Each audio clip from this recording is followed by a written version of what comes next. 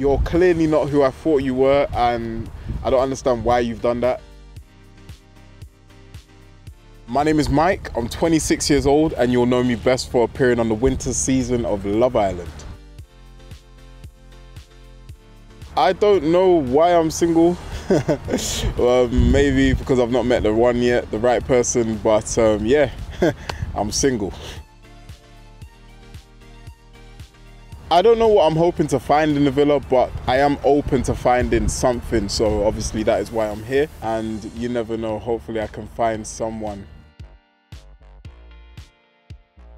What I look for in a partner, I look for someone that's honest, someone that's able to communicate, someone that isn't afraid to kind of speak their mind and open up. I feel like that's really important in a relationship.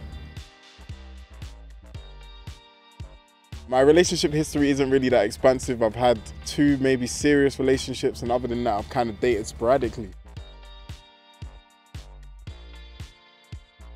There's one ex that I'd be happy to see come out of the water. Yeah, her name's Amber. Wouldn't mind seeing Amber again. There's a couple exes that I don't think it will be comfortable seeing them in the villa. I ain't gonna say no names, but yeah, there's a couple exes that I wouldn't really want to see come out the water. If I saw someone else with my ex in the villa, I don't really know how I'd react, but ultimately we're all adults, so I'd like to think I can keep a mature head and allow them to crack on. I'm not gonna lie, there's not really a lot of embarrassing dating stories for me. I'm not really a big dater, but when I do date, I keep it sweet, keep it short, steady.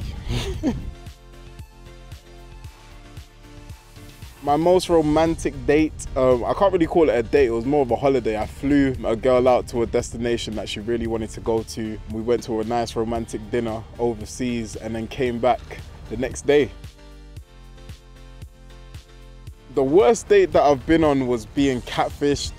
It wasn't pretty, it wasn't pleasant, and I was younger back then as well, but yeah, that has haunted me. That's probably the worst date I've been on. I'm still a nice person, so I gave her a chance, you know, I let her sit down. I was like, you know what, I'll be honest, like, you're clearly not who I thought you were, and I don't understand why you've done that. And I'm a very straight up person, so I was just completely honest. And I feel like when you start any interaction on dishonesty, then, you know, it's kind of hard for things to progress. So I was just like, yeah, I don't think it's gonna work out, and I was respectful and left it as that. My biggest turn on is a confident person. I like people that are confident in themselves and they allow their personality to shine through. That's a real big turn on for me. And my biggest turn off is someone that is dishonest and doesn't know how to communicate their emotions. For me, that's a bit of a turn off.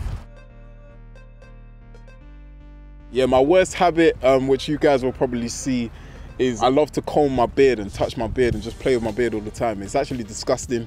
I need to stop and find a new habit, but I can't help it. I don't know if I can call it a hidden talent, but I am a very musical person. I know a lot of people might know that there's a little bit of a songbird in there. I play the piano as well, which a lot of people didn't know. So yeah, man, I'd say that's probably my hidden talent.